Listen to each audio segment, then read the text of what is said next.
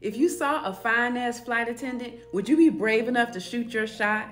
This is Alicia, and during a recent flight, she saw this flight attendant that she thought was so fine. Once she got to her seat, she still couldn't keep her eyes off of him. He was fine, but he was also at work, and she was afraid of rejection.